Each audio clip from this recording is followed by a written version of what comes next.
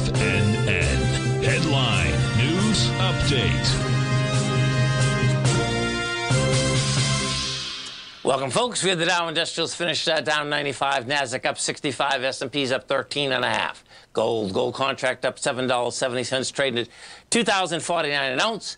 We had silver up 27 cents, $22.57 an ounce. Light sweet crude down 28 cents, $74.48 a barrel. Notes and bonds. A 10-year note down 8 ticks, trading 111.07. The 30-year off 25 ticks at 119.30. And King Dollar still wants that 50% retracement of its move lower, folks. King Dollar is up 260 ticks, trading at 103.591. Euro 108. Yen 148, British pound 126 to 1 U.S. dollar.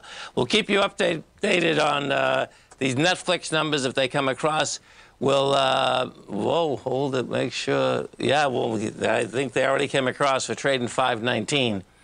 There we go. Okay, here we go. So Netflix, first quarter earnings per share, they were looking for $4.09, $4.49. And if we pull this up, you're going to see this right before I get off the air. We were talking about price and volume, how he's pushing into this with volume today. You can see the expansion of volume.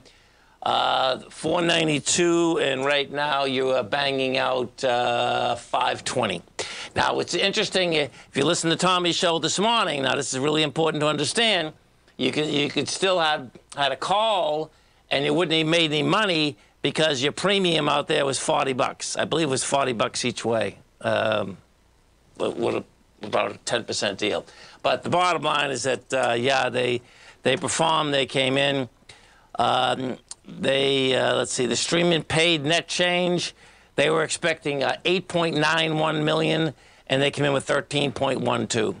And, you know, the bottom line, Netflix makes it so easy, and now they're going to be getting into live programming. So, you know, they made that $5 billion bet with Raw, and wrestling, folks, is a monster deal, has been a monster deal for years.